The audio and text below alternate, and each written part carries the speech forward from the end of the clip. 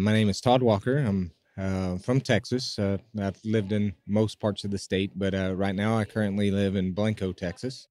It's north of San Antonio, in between Austin and San Antonio. A certified journeyman. You know, the very essence of the mental game is this.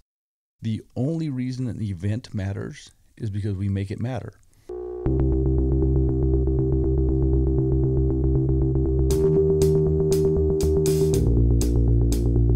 Welcome to the Mullins Farrier podcast. Every horse, whatever it was doing, had a season. Once their competition season finished, they took the shoes off, they chucked it out in the field with some other horses, and it had a 2, maybe 3 months period where it went and remembered what being a horse was all about. Even in a cheaper area, your prices should be set by your skill level, by your experience. And some people might not feel that they're worth, as much as others. But if you're only charging $160 to shoe a horse, then the only way you're making money is on your trims. The WCB was a way to make sure that you kept the trade alive. I think I'm a custodian of the trade, so it's like we have to keep it going. It was hard, but you adapt and overcome, and that probably gets to me where I am now. It's problem solving, horseshoeing's problem solving, and back in the day it was problem solving how to be as strong as the older apprentices. So it's all about adapting and overcoming, which was good. I know we learn every day, but you do have to put yourself outside the box and just continue to learn, which is why I was just trying to do my fellowship, because I still have apprentices, and if I stay at my AW, I'm stagnant.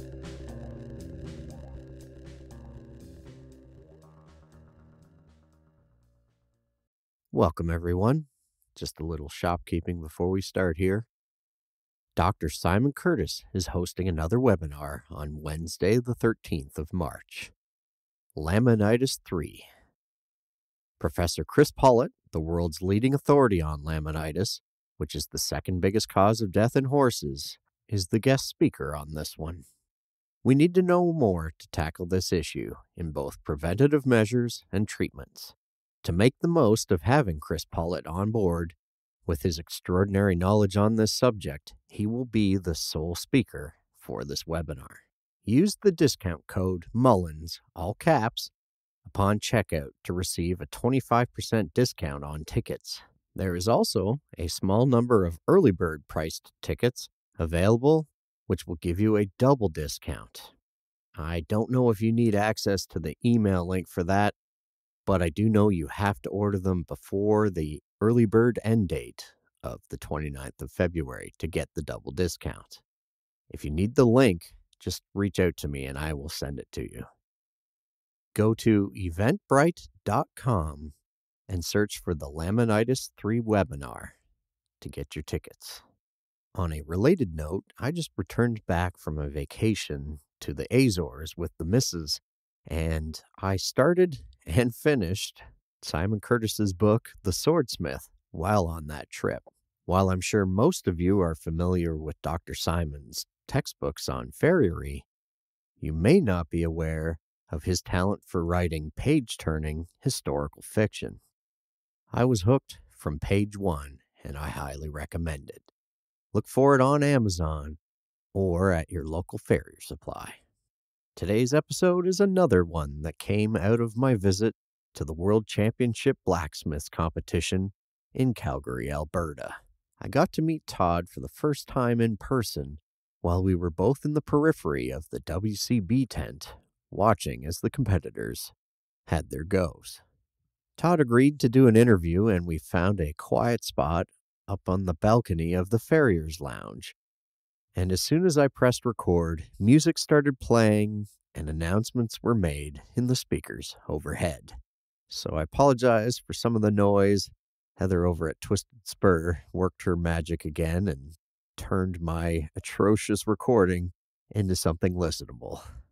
As you will hear, Todd and I had a wide-ranging conversation, covering everything from his apprenticeship with the infamous Poor family, his multiple experiences as a member of the American Farriers team and the WCB team, and his decision to step back from competing to focus on his young and growing family. For Todd, it has been an incredible journey, and it isn't over yet. I hope you enjoy this conversation as much as I did. Been on the American Farriers team 6 times and the World Championship Blacksmiths team twice. Okay. So that's my credentials there. Right. Now, it's funny. American folks, most of them that I talk to, they do tend to move around a lot. Yeah, I think so. Yeah. I didn't much as a youth, but as an adult, yeah, I think I've moved around until I finally found a place in the hill country, and I really like the hill country of Texas. And Okay. it's pretty, and I find that the horses' feet are a happy medium in between wet and rock hard. That was my next question. It's almost cheating, I think. So like I don't have to deal with overly wet or overly dry. I got like right now they're pretty dry, but they're not too bad. Yeah. So and we know rain will come and all will get back to kind of normal and get a good balance, but we're in a drought right now. So Right. Yeah, I heard that. Yeah, all the rain that should have been coming your way has been landing in my province. Right. Yeah. We had rain every other day this summer, so. Right. Funny how that works. Now, you had said just before we started this that you did a presentation where it was almost like a biographical journey. Yeah, I kind of put together a clinic, and it was more along of avenues that farriers can take. And I'm not going to say that there's any wrong avenue. I just shared my avenue, and it was in all phases of my career, which avenue. And there's avenues for beginners. There's avenues for novice people. There's avenues for people that have been shoeing for 10 years, and then avenues you could take in your later part of shoeing. What are you going to do when you're done shoeing? You got to think of something. Right. Yeah. I feel like the lifespan of a farrier can, for the most part, is not something that's going to last you your whole life just because it's such a physically demanding job. Mm-hmm. I don't know farriers that have shot into their 70s, but they're rare. Yeah. I just feel like maybe what are some of the avenues that other farriers take? And so I did this clinic on the avenues that I've taken.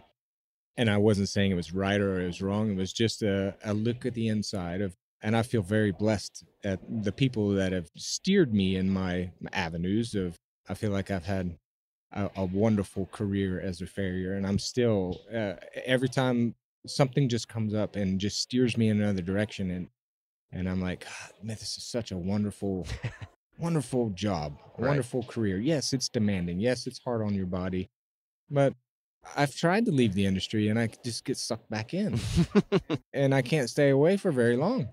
I have not completely quit shoeing ever, Right. but I've slowed down. I'll pick up new horses and then I'll slow down. It's just a whirlwind. Yep. It's a lovely job. There's no other profession that I found that has the camaraderie in between with farriers that are so willing to share knowledge, and they're their competitors. We're competing for the same people. Right. That's what I like about the industry is they'll give you shirt off their back, and then, or at a competition, they'll show you how to do everything and then go beat you. That's like, how does that work? That's been on full display here at the World Championships. Yeah. You see people striking for their fellow competitors, and Correct. they're just in there helping them any way they can Yeah. to beat them. Correct. Right. And it's just considered normal. Right. Yeah. And yeah, there are a lot of other places where I think it's a lot more cutthroat, a lot more, I guess, industries or careers Yes, where it yes. would be, you wouldn't even consider doing that. Right. Helping out your competitor get Right. better. Yeah. So how did you become a farrier in the first place? So I was going to college because that's what I was told to do. You need to go to college so you can get a good job. Yep. I'm not a very good school person. I struggled in school.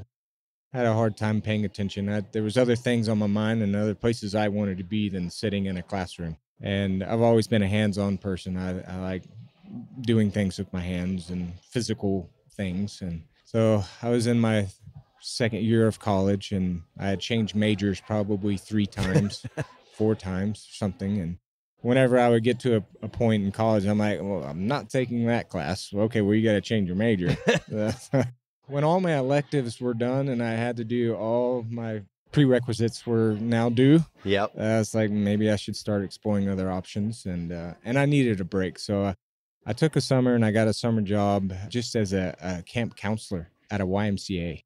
Okay. Yep. and they had a string of horses, and I knew a little bit about horses. I didn't have horses growing up, but I had cousins that had horses, so I'd ridden a horse, and I loved horses. So, and they at the camp had asked if I had any experience, and I said yes, I know how to ride them. I know my way around a horse, so I thought. My job there was to take children out on trail rides, and that was my daytime position at the camp. And then after that, when the kids would get done with their activities, then I was camp counselor. Okay. So I was looking after anywhere from 5 to 15 children, and we lived in a teepee. Really? In Texas in the summer. So it's quite warm. Yeah. But it was neat.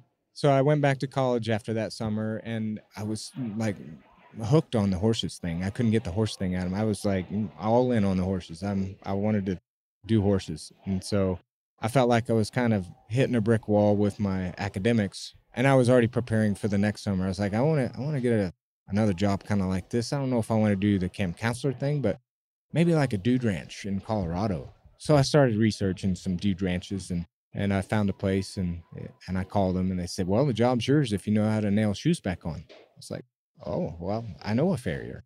I was like, I'll get back with you. So I called my farrier friend up and said, hey, will you show me how to tack a shoe on? It's like, sure, yeah. And little did I know, but he was just a backyard farrier. He didn't have very many horses. He just shot for some beer money or something, and so he trimmed the foot, and I thought that was pretty amazing. And then he shaped the shoe, and he two-nailed it, and then he let me drive the rest of the nails. And after I drove that first nail, I was amazed. I was like, this is amazing. You can drive a nail in a living animal, and it comes out, and he's not hurt. He's not bleeding. You can do that? So I went back, and I dropped out of all my college classes, moved back home, and I went into work for a farm and ranch supply company, and saved up my money to go shoeing school. Oh, okay. And the look on my dad's face when I got home with all my stuff moving home from college, and I told him my plan, he's like, you're gonna do what? I was like, yeah, I'm gonna be a horseshoer. I'm gonna go to horseshoeing school. And he was not pleased. We'd already invested money in college. You're right, yeah. So it's like all that's just gonna go away. It's be wasteful. And my father's not a very wasteful person. Everything is intentional. So I talked him into it. He kind of went along with it, but he was very skeptical. And then I went to horseshoeing school, and I just loved it. And as a student in college, it's like, if I just got a passing grade, that's great, awesome. Just getting by. But at shoeing school, when you would take an exam, or when I would take an exam, and I got one question wrong, it would bother me. And I'd go back to my dorm room and look it up. Why did I get this wrong? And I had never had that kind of passion before. And I love the forge and shaping and forging, and that was just amazing. So I just fell in love with the trade immediately. So I get out of school, and my instructor said, hey, I know this guy in Baytown, Texas that maybe you should go ride with. I'm like, okay, great. I had no idea. I had no idea of the industry. I was still so new in the industry. Well, he hooked me up with Kirk Caudle, and Kirk had been on the American Farriers team. And I was like, what's that? And then he told me about the competitions. I'm like, there's competitions? That's insane. I'm very competitive. I love sports. I played baseball my whole life, football and everything, and I'm very competitive. Our older brother, how brothers are. Yep. Yeah. But I can beat you doing this. Yeah. So I go ride with Kirk, and my first day with Kirk was pretty interesting. I had never been to a big boarding facility or something like that, and so they were shooting at this big boarding facility, and Billy Reed, who was another one of Kirk's apprentices, was just finishing up his apprenticeship. He had done 4 years, but he was just kind of doing some day work with Kirk when he had big days. So my first day with Kirk, it was Kirk and Billy, and we're at this really pretty big boarding facility in Houston. And as they started working, I just sat there amazed with my mouth open going, I thought I knew something about farrier work. I felt like I was the top of my class in farrier school. And first day on the job with another farrier, I'm like, I realized how little I knew. Right. And how amazing and what craftsmen that these two men are. Mm-hmm. They tell us in about a month, we're going to be going to the Texas contest. So here's what you need to make. And so and I'm going to enter in the student division, and here's the shoe list. Here's what you got to make. I set up my anvil in Kirk's shop and started practicing, and they would give me hints and things, help me. This is what they're going to be looking for. Here's how you should do it. So I get to the competition, and I'm seeing all these farriers from all over the place, and they've come from all directions. I'm like, this is mind blowing. I can't believe they do this. And so I do the competition, and it's just excellent. And there's a clinic going on. One of the judges was Shane Carter. Okay. And I didn't know any better. I'm just a, lowly student division. And so there's a clinic going on, and there's some other people that are forging in the background. So I'm like, well, I guess I'll practice a little bit, because I thought what Shane was saying in his clinic was way over my head. I didn't know really what he was talking about. So I was like, I'm just going to go over here and practice a little bit. And so I get to practicing a little, and during the middle of the clinic, Shane stops what he's doing, and he comes over to me and says, "You're doing it wrong. Let me show you." And he stopped his whole clinic to show me, this is the way you need to do it. And then he stopped and went back and started doing his clinic. And I was like, that guy just stopped what he was doing to come help me. That's crazy. So anyways, long story short about the first competition, that I didn't win it. It was very humbling, but I was like, wow, but I'm ready for the next one. Where's the next one? So got the taste of it. Yeah. And from there, I just was hooked on competitions and eager and hungry to learn and show me more. I couldn't get enough. Right. So then I get on a few more competitions and start to know some people. And I think my second competition was the Oklahoma competition, and I think Grant Moon was judging. And I had to jump weld a frog plate into a keg shoe and make a straight bar. I didn't know you could do such a thing. And now you're going to put it in a contest where I have to do it. So I'm like, I have no idea how to do this. So Kirk had to show me how to do it. And so I think I got it. So I'm ready. I've made, 20 or 30 of these. I'm ready.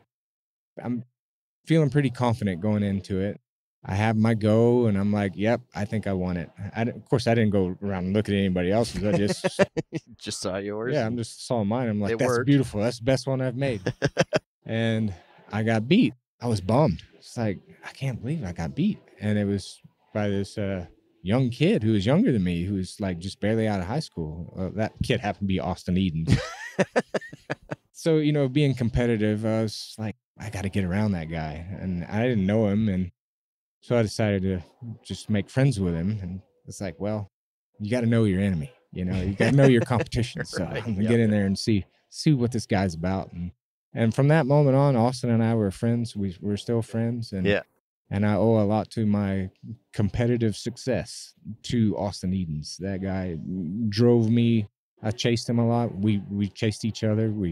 He drove me to be a better farrier, to be a better competitor. And so I owe a lot to Austin. And of course, to my mentors, Kurt Cottle and Jim Port, and all the people that I've been on the team with over the years. I think everybody that I work with is a mentor. So I don't have just one. Yeah, I have some that are more important, but everybody that I've rode with, even if I didn't feel like their work was up to standard, I still learn. Yeah, of course. Yeah. I'm appreciative of that. Thank you all for helping me along the way. It does take a village. Yeah. Oh, yeah, for sure.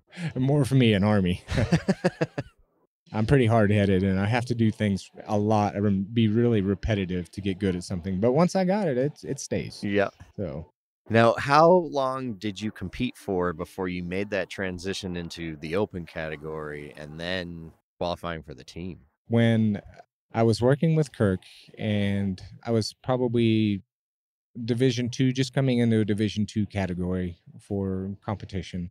And that would be like intermediate? Yeah, basically intermediate.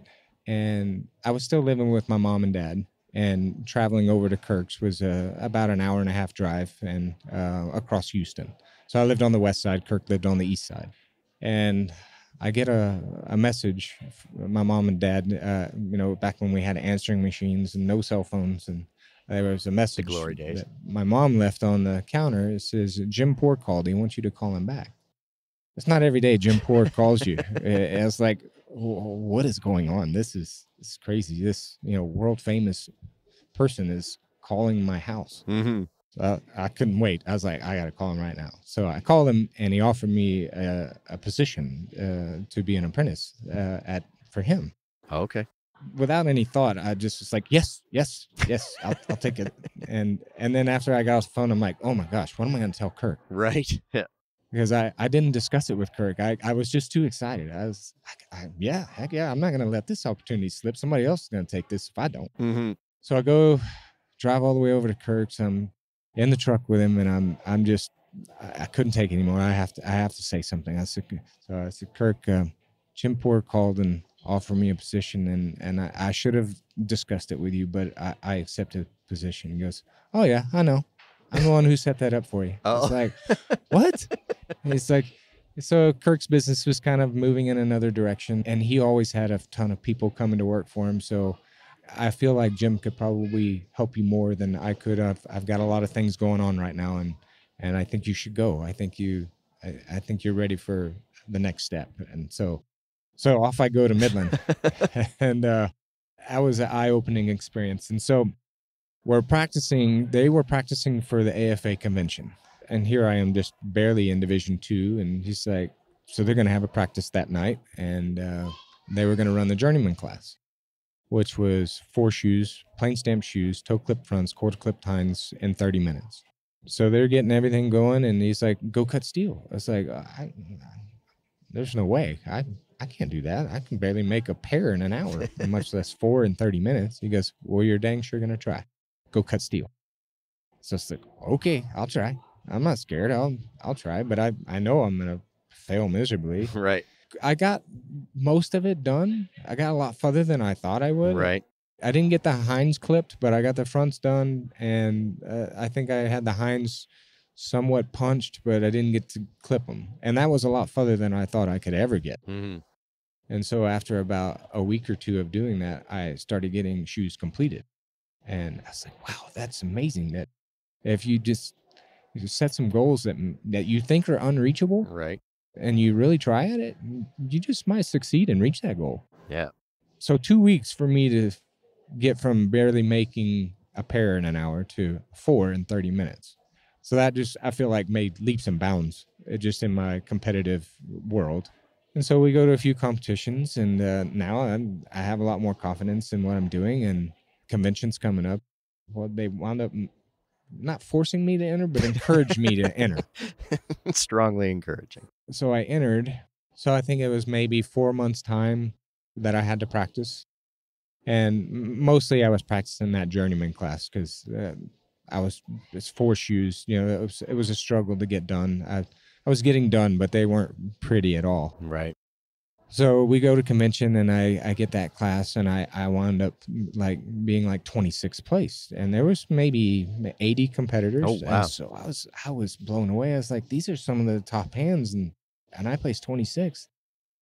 This is very encouraging. So now I'm really got the bug. Right. And Bill Poor is just a natural, talented person when it comes to anything that Bill Poor does. He's just naturally good, and it doesn't take him long to become very good at something. And same with his dad, Jim. They're both very, very crafty and handy. So I entered the Open, and like I said, I got 26th place in the journeyman class. I didn't do very well in anything else. That was the thing that I think that I had the most encouragement is I had placed 26th place, and that's not really all that great, but for me it was pretty neat.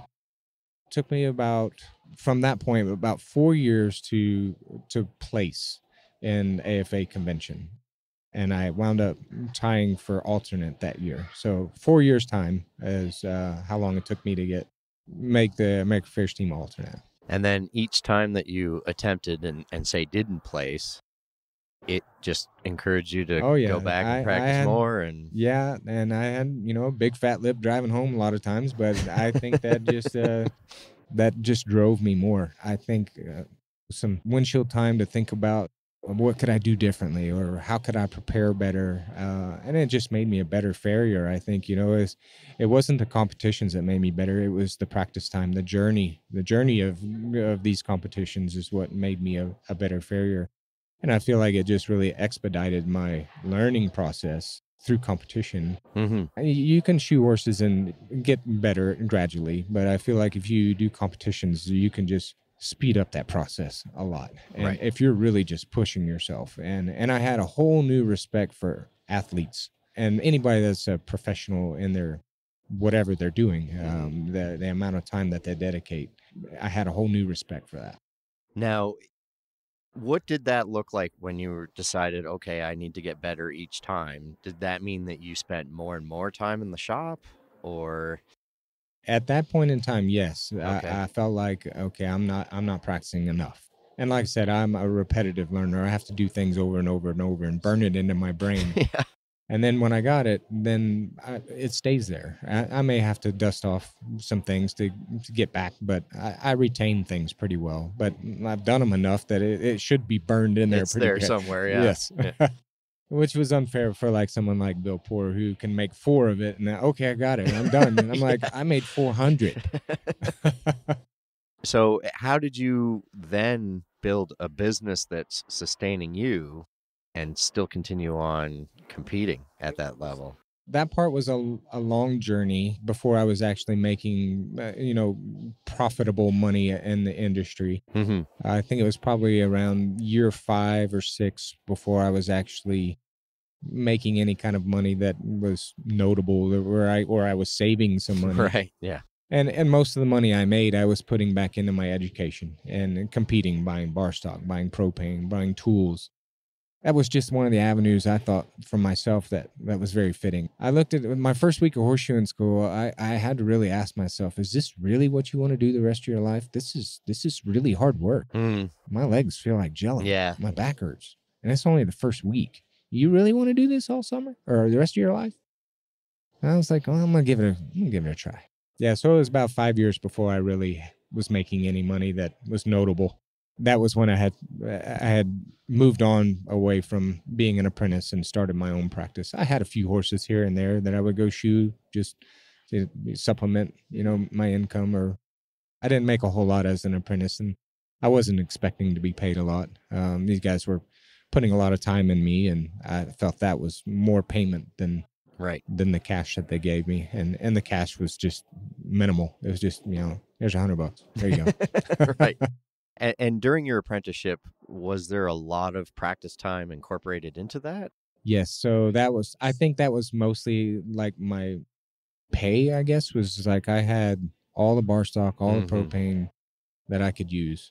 When I was working for Jim, Jim, the propane tank was like a bottomless pit. I don't know. I never saw that thing get refilled, but we used that thing all the time. And of course, the bar stock rack, we did have to go buy a lot of bar stock. We burnt up a lot of steel. Yeah. Like I said, I don't think I was really in it for the money at the time. I was just thirsty for the knowledge, and I wanted to compete. I was very competitive in baseball, and I moved my senior year. I feel like I kind of lost my place in the baseball world. I felt like if I had stayed at that, I moved my senior year. So I played at a different high school and a smaller school. My senior year, I was a 4-year varsity for baseball. And so I was a catcher, and I was very competitive and I loved baseball. But when I moved, the new coach says, well, what position do you play? I was like, I play catcher. He's like, well, we already got a catcher. And so I wound up pitching and playing first base, 2 positions I had never really played. Right. So I kind of like, well, there goes my baseball career. No. So when season was over, I was like, well, I'm a senior. I guess that's all done now. And I was running an errand for Jim Poor one day in Midland, and I came across their Midland, I guess it's Rockhounds, Mudhounds. It was some, a minor league team, and they were having tryouts. And I just kind of pulled in the parking lot, and I just sat there, and I'm watching all these guys going in, and I'm like, what do you think the chances are I can just get a tryout? And so I prayed about it a little bit, and I felt like a smack in the face. It's like, you're living at Jim Poor's house. What are you doing? Right. Get back home and get back in the shop. You're already on your way. Right. You've been handed this gift. You need to run with this gift. And so it's like, okay, so I go run the errand, go back home, light the fire, get back in the shop. And ever since then, my passion is like, this was put in place for me, and this is the path you're going to follow. Everything, all the stars lined up just right. How did I land being an apprentice for one of the most iconic farriers in the industry? So Yep. Better get back to the shop. You stayed focused. I did. Yeah. So once you ended up on the team, who were some of your teammates and what were those experiences like? So Austin Edens, of course, who we were traveling companions to these competitions. Right. Dick Becker, who was, he made the team his first year at 55 years age. Oh, wow. So that was amazing. Yeah. John McNerney, I think Troy Price was on it that year. There's been so many different teammates that I've been on the American Farriers team that I could probably write them down and if I had some more time to think about it. But every one of those guys is dear to me. They've all taught me something. Yeah. It's quite a time commitment, isn't it? Because you have practices together. And... At the time, single and didn't have a whole lot of responsibilities. So I think I had a love affair with my anvil. And I had a girl tell me that one time, you spend more time with that anvil than you do me. It's like, well, she doesn't talk back. I think I did lose a few relationships for my passion. Yeah. And then when I met my wife, she was very supportive and pushed me. And so that's one thing that drew me to my wife is she's like, chase your dreams. Yeah, that says a lot. That's hard to find. Yep. So that's sort of the next stage you move into. You start having a family. Correct. How many kids do you have? I have 6. Oh, wow. Okay. A big family. Yes. Yeah. I didn't plan that, by the way. Okay. I love having the big family now that we have it. But, I always thought, I'll get married. I'll have a couple kids like everybody else. Yeah. And becoming a farrier, I was like, you're not like everyone else. You're a farrier. And the farrier's not an average person by any means. Right. Yeah. Especially in conversation with just, normal people. What do you do for a living? I shoot horses. That's crazy. Hey. So it was kind of unique that you had this special trade or this special talent. Now I have a special family, and I'm not just your average, I have 2 kids or 1 kid. We have 6 and maybe more. I don't know. And how has that worked? You actually, when we first ran into each other yesterday, you were talking about the fact that you'd sort of stepped back from the international competing. How has that transition been? Because it's impossible to balance it all. I had been on the team about 8 years in a row, or an international team 8 years in a row.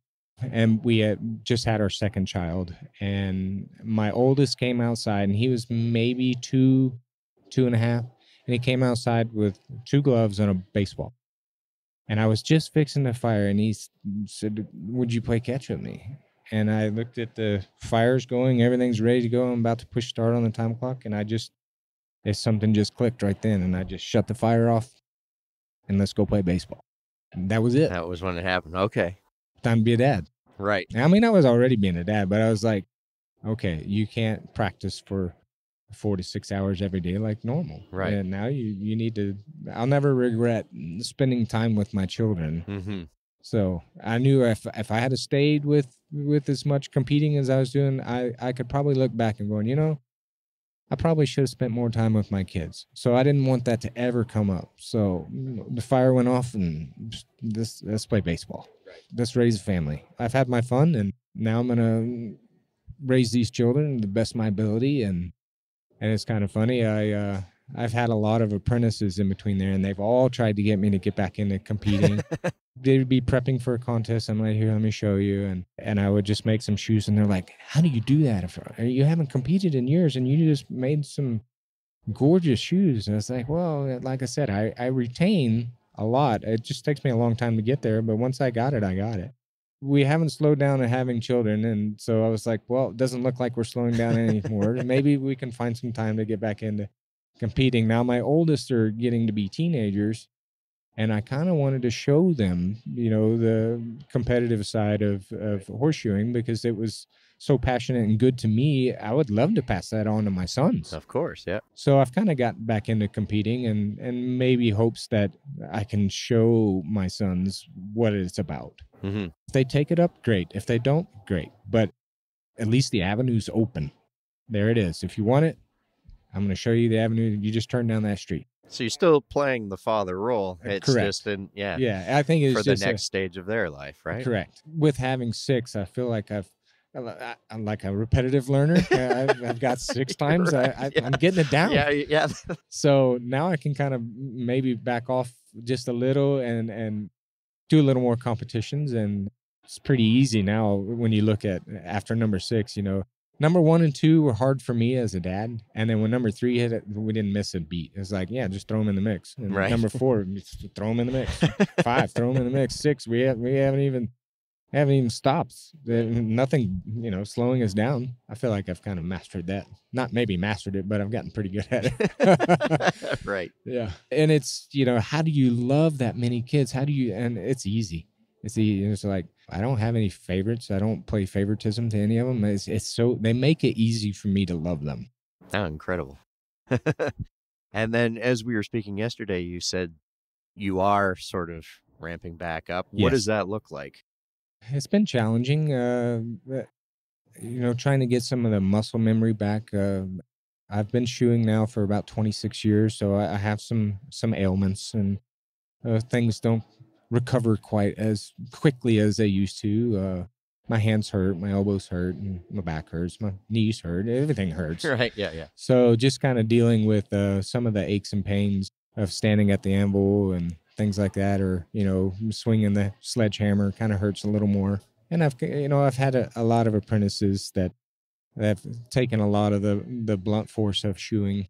So I feel like the longevity of my shoeing career, I owe to some of my apprentices for, I don't think I would have gone this long if I hadn't had help. So thank you, all my apprentices. I love you. How many apprentices do you usually keep at a time? Is it just one at a time, or? Yeah, some one at a time. Sometimes they overlap, but maybe one's a little bit further along than I need to start another one. And I don't want to go too long without having one. I'd like to start one and let the other one kind of help him along and show him the ropes, where I'm not the one that's constantly barking at him. Mm-hmm. Misery sometimes likes company. So. Yep. I'm not saying it's miserable. Well, you got to pay your dues. Right. Yeah. As you did. And yeah, I think sometimes that gets lost on some people coming into this. They expect a lot more than they need to work for, basically. Yeah. I hear that from a lot of folks. So as far as getting back into competing in my family life, we had a family meeting about it, and so I told them that I wanted to get back in, and all my kids were very supportive, and they were like, yeah, do it, Dad, do it. My wife's very supportive. She's like, if it gets too difficult, then we'll reevaluate. Right. Yeah. But yeah, my family's been very supportive about me just kind of getting back in, and I'm easing into the competitive side. Like, we're here at the greatest competition in the world, and I want to be out there competing so bad. Yeah, it must be tough. I'm only about 8 months back into competing, so I didn't feel like I was ready to compete at that level yet. I'm getting there. It's all kind of coming back, and the drive, seeing all the competitors here is really got my stoking some fires. Oh man, yeah, it's burning. I was like, I can't wait to get home. We got things to do. Right. And do you think your kids, will you have them kind of come to the competitions and stuff with you?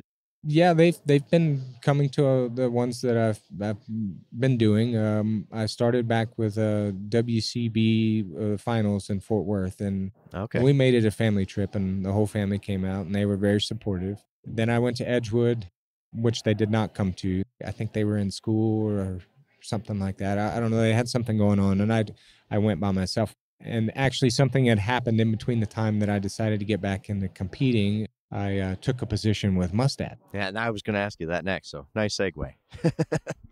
That was an interesting thing. I was like, wow, things happen when you decide to do some things, It's like all of a sudden, here comes Mustad. I was like, whoa, man, this is blowing me away. So, and this is just as you started competing again. Okay. Maybe I had done one competition in between Mustad coming along. I was doing a clinic, and I was approached by Mustad, and the bug was put in my ear. And I was like, well, I'm not ready to quit shoeing horses yet. And that's why I was assuming that I was needing to stop shoeing horses and to do this position. So I kind of did a couple of interviews, and then they flew down and interviewed me, and they kind of sweetened the pot a little. And it's like, no, we want you to continue to shoe horses. We're going to try something different. And yeah, we want a farrier. We want somebody who's a full-time farrier to be a representation for our company. And to be a sales rep at the same time. Okay. So I cover 4 states. I cover Texas, Oklahoma, Colorado, and New Mexico. And it's been great. And I have good relations with most of those stores and all those people. So I'm still learning the ropes, don't get me wrong. And like, I am a repetitive learner, so I'm going to have to do it over and over and Right. over until I get it down. But it's been going great. Now, for that, is that a fairly large time commitment, or? It is. I'm trying to learn the balance because I am getting back into competing now. Now some of the practice time has just been X-nade, where I normally would have been practicing. Now I'm doing some mustad work. So I feel like the mustad work is something that's continuous that I do. I incorporate it into my day. I start my day with doing some mustad work. I do most of my computer work in the morning, and then I go to work. And we usually schedule meetings in the morning. So I'll get meetings done, and then I'll go shoe my horses. And then if I have time in the afternoons to make a practice, I will, or we may be going to baseball practice Right. or soccer practice or Right. something. And so I just got to learn to sleep faster. Yeah, no kidding. Yeah. Yeah. You could only double your hours in a day. But I will say I owe a lot to my work ethic, to the Poors, to Jim Poor. Right. He ingrained that in you? There's a few people that I know that have the same work ethic as that man. But when I lived there, my bedroom was next to the forge room where the power hammers were. Okay. And I never had to have an alarm because Jim Poor would start his day off doing a blacksmithing project. Oh, really? That's just how he kind of got his mind engaged. And so the power hammer would wake me up at 4:30 and it would just basically bounce me out of bed. Boom, boom, boom, boom. There you go. I can get up. I never really got going at 4:30. I was bang my head against the wall, get in the shower or something, and get out there when I got out there. But yeah, usually Jim was out there at 4:30. Yeah. I'm a little bit more of a night owl. He'd go to bed. I'd be in the shop practicing. He's like, turn the lights out when you're done. Okay. Yeah. It's interesting how you have to find that time. It's either at the beginning or the end of the day to make it work. And sometimes you wish it could be both, but I like to do most of my shoeing, in the morning. I like to start my day and let's get to work. Let's get to shoeing. Let's get these horses done. And then once my horse is done, all right, now we're going to do a practice if there's time, or like I said, baseball practice or kids soccer practice or something like that, or maybe work around the property a little if we got something that needs doing. Right. So I'll do that in the afternoon. I don't like to start building fence in the morning. That's like, that just ruins my day. So I'll save that for the end of the day. Right. Yeah. Now, in your practice, do you do a lot of handmaids on the horses, or is that? I do. I probably do more handmaids in cooler weather than I do in Texas summers. Right. It's miserable. This summer was miserable. We've had a lot of triple digits this summer. So standing next to a forge just isn't something that you enjoy doing. I mean, I still enjoy it, but it doesn't like me. Yeah. But I'd probably say in the cooler months, I probably do about 40% handmaids and 60% keg shoes. And in the summer, I'm probably like, maybe 1% handmaids. Right. Or I'm resetting all the handmaids that I had that Right. were already on it. And I'm like, hang on. It's Cooler weather's coming. coming. Yeah. I'll make you a new set. One more time. Yeah. Keep those on there. Yeah. But I enjoy putting a lot of handmaids on that. I feel like, because I am very competitive in the competitions, I feel like I'm getting paid to practice. Right. Yeah.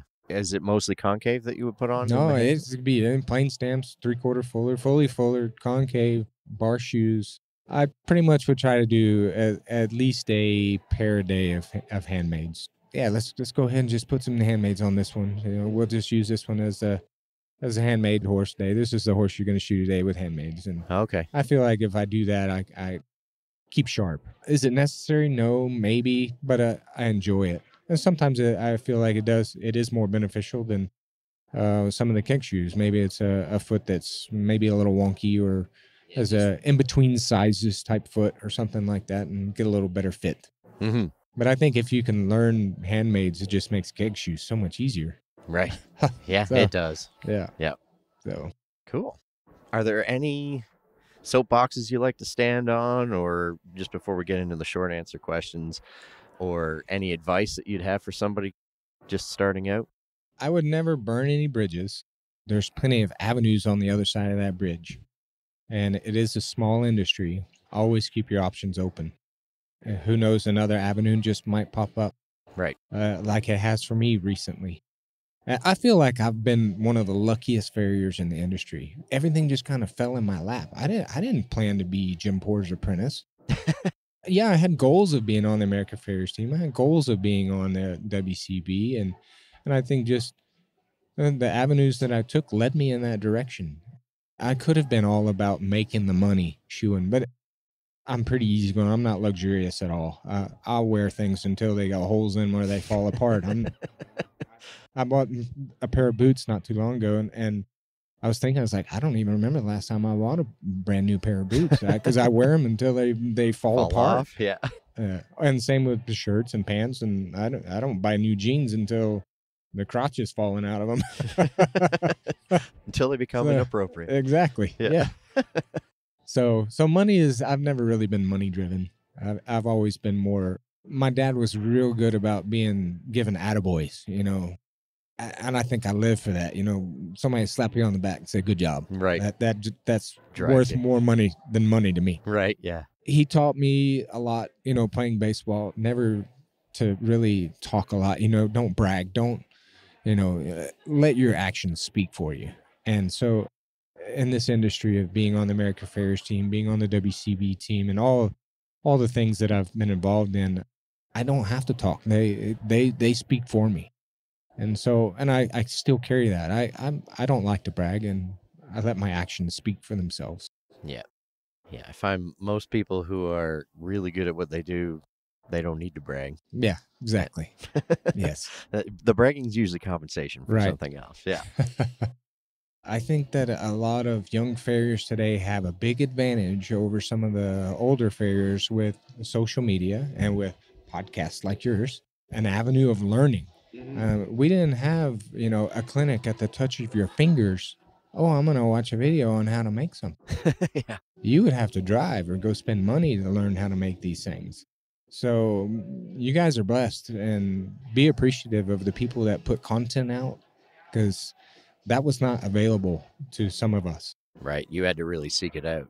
You guys are getting something special. And also, too, with this social media, things like that, and you get to read all kinds of comments that before all this technology was here, was never put out in public.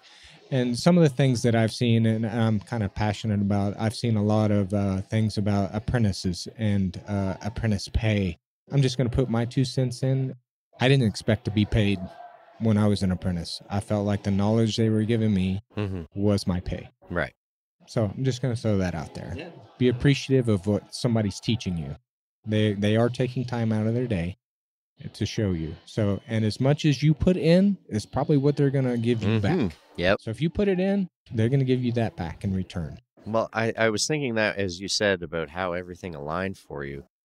I'm a big believer in you create a lot of your own opportunities, right? Yes. And your luck, because by being that good apprentice who wasn't expecting it but willing to grind to learn, that just kept getting you those other positions. Like Kirk appreciated how good you were, so that's why he recommended you to Jim, and so I think that's an important lesson for a lot of people to figure out. And when you're going to certain events, whether it be a competition, a clinic, or something like that, I always kind of like do a little meditation and try to figure out what I want to accomplish and what I want to learn out of this. I was fortunate enough to be selected to go on the culture exchange through the AFA. Cool. Yeah. And I remember sitting on the airplane on the way over there. It's like, okay, I'm going to be here for 3 months. What do I want to accomplish? What do I want to learn? I want to set some goals. Of course, I was just really heavily involved in competition.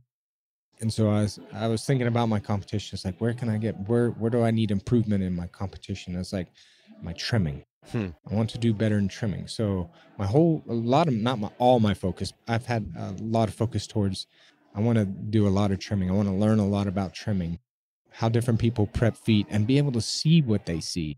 Right. And it's pretty amazing when you really work at it and just looking at other jobs, not necessarily even doing the trim yourself, but just I want you to trim this foot, and then I'm going to look at it and then go look at another horse, and you can see the trends of how this farrier trimmed this horse. At the end of my 3 months, I could distinguish farrier in between farrier to farrier. Oh, this guy trims like this. This guy trims like this. And I would have them when I would show up. I would stay with them for about a week or two, and the first thing I would say, I want to see you trim a foot, and then I'm going to try to mimic it. I'm going to copy it, and then be able to switch in between farriers. Like, well, I'm going to trim this way for this guy because this is how he does it. Right. And I'm going to trim this way for this guy, and this is how he does it. And then I can put all that knowledge in my arsenal. If I need to pull out a different trim style, if something's not working for a horse, then some of the things I've learned from different farriers, I'm going to trim it this style, this way. So I got a lot out of that, and I highly recommend anybody that wants to go on the culture exchange to do it. It's one of the best learning experiences that I had. It was 3 months of nonstop learning, and you're out of your environment. Yeah, it's full immersion learning. And there was no stress. The only stress I had was like, what kind of food am I going to have to eat tonight? I'm kind of picky. And they have some weird things over there. They do. Yeah. But that was where the stress level was. Just, what do I got to eat? You didn't have worries of bills. You didn't have worries of, social girlfriends or anything like that. It was very stress-free and all about the learning. So I highly recommend anybody that wants to do the AFA Culture Exchange to do it. That's cool. And go travel around. Like I said, farriers are very giving. Call them up. Don't be afraid to call them up and say, what's the chances I can come ride with you today or this week or something? And most of the time, they'll be very obliged to have you come. Right. I feel like farriers, so that they like to give away information because somebody gave it to them. Yeah, paying it forward. Everything that I got came from somebody else. There's a few things that I think that I kind of came up with, but figured it out. Yeah, I figured it out. But I feel like most everything that I do was handed down to me. So I do my best to try to hand it back to somebody else. For sure. This is the Stratum Tectorium. Short answer questions brought to you by Out West Design and Fabrication. Your choice for farrier rigs. Out West has decided to extend their $500 off a new rig rebate until the end of March. Just mention that you heard about it here to receive your discount. Conditions apply. The link will be in the show notes. What's your favorite book? Lonesome Dove, but it's also my favorite movie too. Oh, okay. Yeah. Not very often the movie is as good as the book. Right. They were pretty good about following the book in the movie. And there was a couple of things in there that I was like, oh, I did not know that because I watched the movie first. Oh, okay. Yeah. Your favorite brand of nails? I guess some of these will know where that know what you're going to say. What shoe sizes do you generally have to stock the most of? 1, 2s, and 3s I use mostly, but I shoe a lot of big horses. I think I have more big horses than I do smaller horses. So I do a lot of dressage, a lot of hunter jumpers. I don't do a whole lot of Western horses. I do have some. I have some Western pleasure horses that I do. But mostly everything's a little bit bigger footed. And I actually like the bigger footed. They're a little more magnified, and it's easier to see, easier to get under. I had some cutting horse farms that I've done over the years, and man, they're tight. Yeah. And it hurts my knees to get underneath it. And I can feel their bodies are tense and tight. And I'm like, you hurt probably as bad as I do when we get done. Right. So I like the bigger ones. Same. And for those reasons. Yes. Yeah. The steel, like what kind of links would you be cutting to make handmaids for those typically? If I don't carry anything bigger than a 3. So anything bigger than a 3 would probably be 13 and a half, 14 inches on up. Okay. I think the biggest one I have right now is I don't have any draft horses right now, thank goodness. But I do have some half drafts that I just recently got into my business. And I think one's at 15 inches and the other one's at 14 and a half for the fronts. Okay. And that's the biggest horses that I've got right now. So your back probably appreciates that. The one that I cut 15 inches, I put 1/2x1 on, and the other one I put 3/8x1 because I was out of 1/2x1. I would have put 1/2x1, but I didn't. I ran out. Right. Funny how that works. Yeah. Favorite make of rasp? Heller. Okay. Do you have a specific model? I bounce back and forth with climate. You know, when it's dry, I like the original Heller or Excel original when it's dry, and then when it's wet, I like the Excel Legend. It seems to be, and the Legend puts on a really nice finish. The original is a little bit coarser finish, but it does really well. And then also the Red Tang has been, I've been using the Red Tang a lot here now that we're in a drought. Okay. And man, that seems to be really working well on these brick hard feet. Oh, really? So, Okay. And it's been retaining its edge. Okay. So I've been using a lot of those. It's not as wide as the other ones, Right. but it seems to power through these brick hard feet Okay. right now. So I've been really using a lot of Red Tangs lately just to get through the hard feet. Gotcha. Okay. What is your dream Farrier rig? I don't know. I'd have to think about that. I was the first WCB Stonewell Striker of the year, and so I won a Stonewell rig with the WCB. I was the first one. And so I kind of designed that one, and I had 2 forges in it. And so I had a 1-burner Valley on one side and a 3-burner NC on the other. So I had basically, like, I would use the 1-burner as a reset forge, Right. and then the 3-burner as a new shoe forge. And I was just trying to, like I say, I keep things a long time and I don't replace them till they're worn out. Right. So I was like, well, with 2 forges, I won't have to replace these as often. I'll reset out of this one. It'll last forever. Right. And then I won't have to replace the 3-burner because I won't be using it to do resets. Right. I would put 2 forges back in if I had a dream rig. I would put 2 forges in, and I would probably go ahead and add another anvil. Right. Because I always have a lot of apprentices, or not a lot of apprentices, but I always have a lot of people that want to come and go and ride with me and things like that. And it's always easier if you got a big day to have 2 anvils. You're not in each other's way. Yeah. I wouldn't get too big. I like something that's a little bit smaller. That's not gonna, be a total gas guzzler. But I do like to be able to carry things. If it was only a shoeing rig and not a personal rig, it would probably be a lot smaller. But sometimes I'm a little cheap, and I'm like, well, my work truck is my personal truck too. Yeah. And sometimes it changes, like, oh, well, the work truck bit the dust, so now my personal truck becomes a work truck. And then I'm like slow to replace the personal truck. So, but with having 6 kids, you have quite a few expenses. Right. Yeah. So I can understand that. So I would probably get something that could handle a crew of farriers, but also be small enough that it's be efficient. Right. Fuel efficient or something. You're not just giving all your money to the oil companies. Right. Yes. What's your favorite rounding hammer? My own. I have a line of tools that I make, and I have a tool line and one of the hammer that I make, the rounding hammer that I make, is a 2-pound hammer, and it has a little bit smaller faces on it. And I found that the smaller faces, I can displace metal a lot, like when I'm upsetting steel or bumping steel, or when I'm driving a tool in. The smaller circumference seems to really drive the tool. It's not real great on like flat because the face is kind of small. I have a 3-pound that I use for like flattening, because then it has a real big face on it. And that's actually made by Jim Poor. I use a Jim Poor 3-pound, but my everyday go-to is my own personal 2-pound hammer that I like, and I make it in a clipping hammer. And every once in a while I'll make some cross beams, but yeah, I make the rounding hammer and a clipping hammer. Then I use both of those competing and in my everyday shoeing rig. Okay, cool. I didn't know that you made your own tool. Yes. Yeah, well, it's been said on your podcast. I think you had Chris Deal on, and you asked him that, and he's that's like, right. I use Todd Walker. Yeah. And I was like, hey, good shout out, Chris. Love you, brother. What's your favorite type of bar stock to work with?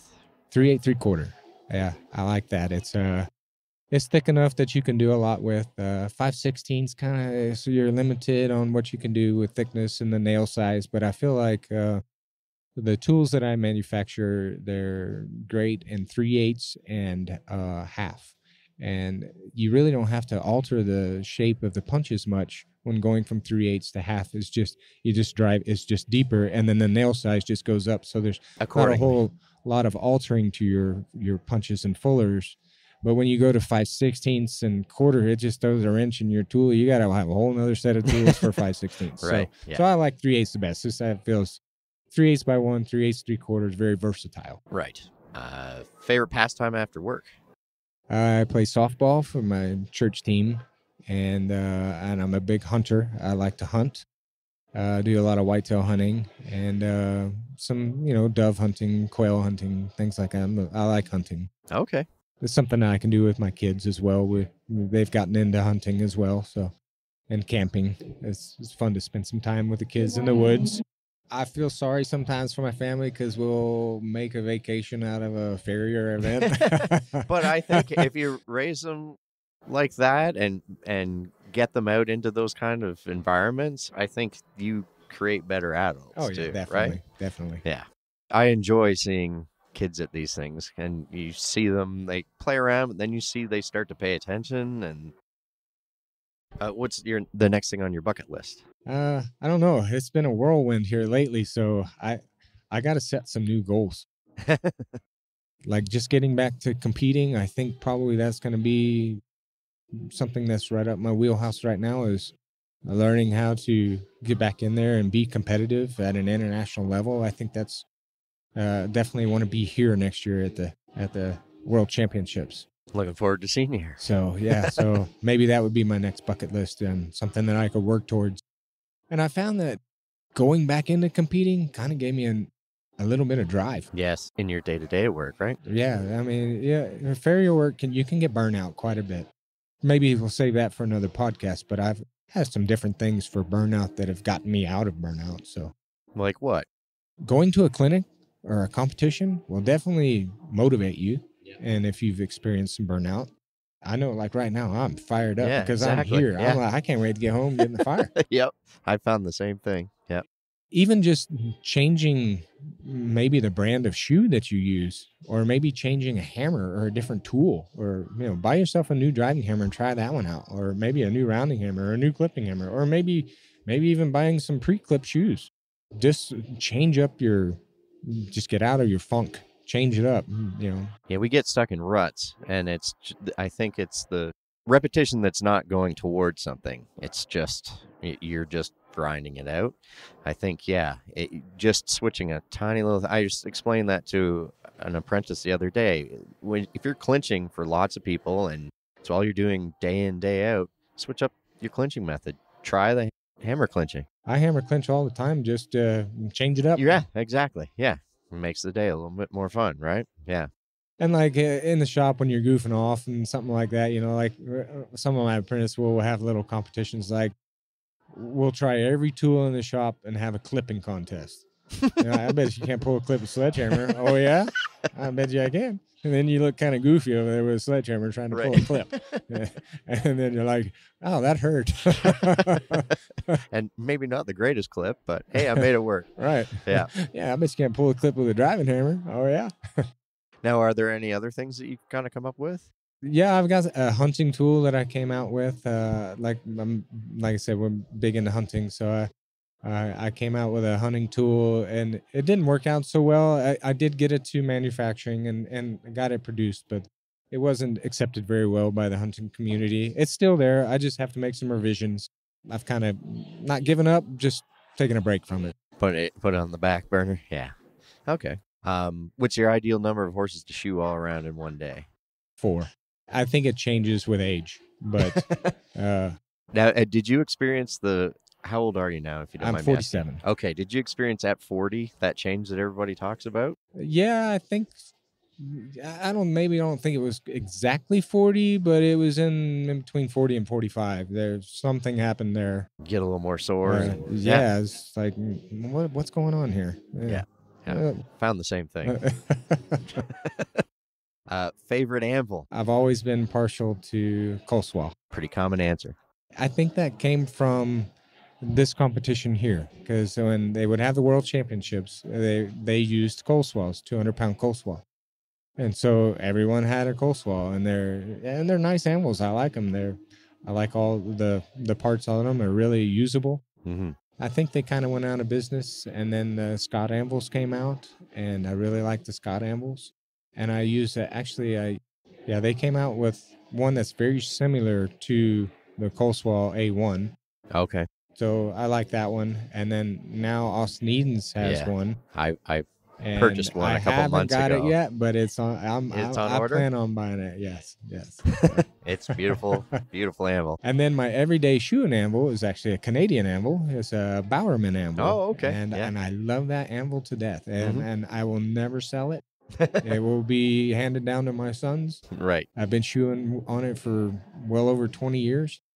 And it's still just as strong. The edges are still just as strong. There's a few little smiley faces in it over 20 years, but the edges are still crisp. Ed Bowerman, that is a kick-ass anvil. I love it. Thank you for making that anvil. Plug to Ed. I skipped this and I shouldn't have. Favorite brand of keg shoe? I like, currently I've been, probably for about 10 years, I've been using the St. Croix Plus. Okay. When I apprenticed, Kirk used St. Croix, and so did Jim Poor. So I feel like just your mentors use these, you kind of use these. And I've used everything. I'm not opposed to any shoe. I feel like it's the Indian that makes the arrow fly straight, or the arrow hit its target. Right, yeah. But, here lately, that's just been something that I've been using is the St. Croix Plus and the Vendor Plus. So I like both of those. But Gotcha. Favorite inspirational quote? So Tony Robbins, and it's Kanai, constant and never-ending improvement. Yep. Do you have a Farrier Terrier? I did for years. I had a shoeing dog. Her name was Bailey. She was a little blue heeler pit bull cross. Oh, okay. And she was tiny, but she was a perfect shoeing dog and smartest dog ever. And when she passed away, I told my wife, I said, don't replace it. I don't want another dog.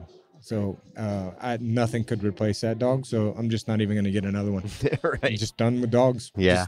I had the best. Right. Yeah. No, I know that feeling. If you're stumped on a case or need backup, who do you call? Jim Poor, anybody that I've competed with or that were mentors, but I call Jim Poor. I call Austin Edens. Kirk, if he was still alive. Kirk always had an answer. And Billy Reed.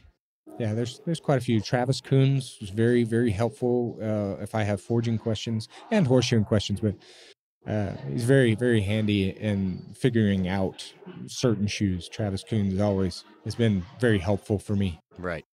Okay, cool. Do you have a favorite shoe or package for a mystery lameness when the client either doesn't want to pay for a diagnosis or the vet's stumped? I try to go back to basics. If I get a new horse that maybe has some issues, I want to start from ground zero and just shoe it normal and then move from there. If they will allow me to do that. Some people don't. They want to fix it right now. If we can go to ground zero and then see what happens over that shoeing duration and then make changes from there. So I don't really have a go-to other than starting from ground zero. Let's go back and evaluate what's happening in the beginning phase. And I don't like to work on a lot of lame horses. I have done them in the past, but I like shoeing sound horses. Yeah, it's a lot easier. Yes. A lot less brain fog that goes on with just shoeing every day, right. Normal everyday horses. And a lot less bashing your head against the wall. Exactly. And because no one shoe fixes it. You put it on this horse and then you put it on the next horse and this doesn't work. I'm like, well, that's terrible. But some people really enjoy doing that. So I don't know. I like finding things that work and sticking to it. Right. The repetition thing. Correct. Yeah. What do you use as your planner or agenda? I just keep a normal diary, pen and paper, a diary on a monthly calendar. I because I was born before technology, Yeah. I didn't even have a cell phone till I was 24. Right. Still not real good at computers. I was graduating high school when the internet came out. Right. So I don't have a background in that. So I feel like just old school things, Right. I think my generation may have been the last generation that would come in when the streetlights came on. I don't know. Maybe I'm wrong, but I think the internet kind of ruined us. Yeah. It was supposed to fix everything, but I'm not sure if it created more problems than it solved. Favorite method of soothing aches and pains? Probably physical fitness. Just staying in shape seemed to have helped my back more than anything that you could take orally, something that you could numb the pain with, I guess, whether it be a drug, alcohol, or anything. I felt like just staying in shape and walking for me has helped my back, or staying physically fit has helped my my body more than anything. Yeah, you can take something for a quick fix, but longevity wise, I think just staying physically fit is and keeping your abs strong has really helped my back out the most. So you work out then? Not real heavy. I like I say, I play church softball, and Okay. and my kids are involved in sports, and so I help coach their teams, and I do all the calisthenics with them. I do laps with them. I like to lead from the front, and I don't like to boss from the back. So I show them. I'm not expecting you to do something that I wouldn't do, and I do that with my apprentices too. It's just I'm not going to ask you to do something that I wouldn't do. So I may add a few horses on here and there, to a day, just to, because I have you, but Right, yeah. I'm not going to plan a day that I couldn't do by myself. And I've worked with some farriers that, there's no way they could have gotten done if I wasn't there. Right, yeah. So, and I just take that on myself. I'm not expecting anybody to do something that I would not do. And I feel like a leader should lead from the front and not the back. Yep, no, I agree. Favorite genre of music or favorite song, more specifically? It changes all the time. I like all music, but I think if it tends to kind of gravitate more towards a little country or something, but I don't like anything new that's kind of been coming out lately. So I like 90s country. I'm stuck on 90s country.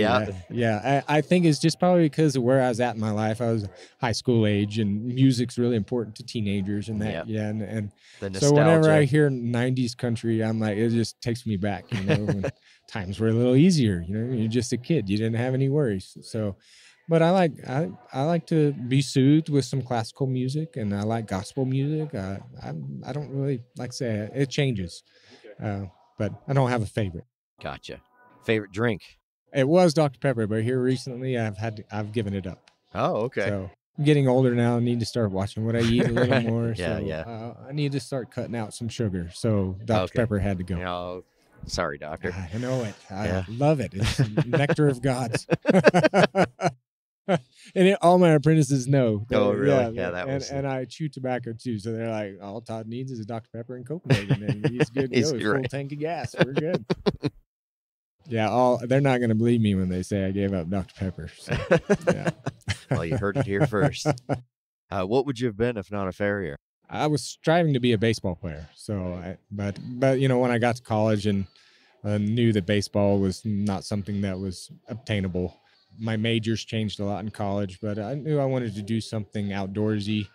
So I kind of wanted to be a game warden or a park ranger, forestry, something like that. Yep. So And then the COVID question, who would you want to be stuck in a shop with for a month? in the shop, that's a hard one. I'd probably just say my mentor, Jim Poor. He still to this day amazes me. His work ethic and his almost genius-like, he comes up with new stuff. I'm like, it just never amazes me, the ideas he comes up with. So yeah, I'd go back and be with Jim Poor again. Okay, cool. Well, thank you very much for doing this. It's been a pleasure. All right. Well, I'm glad that I've got to be a part of this, and I look forward. Maybe we'll do another one. Sure. Cool. Well, thank you.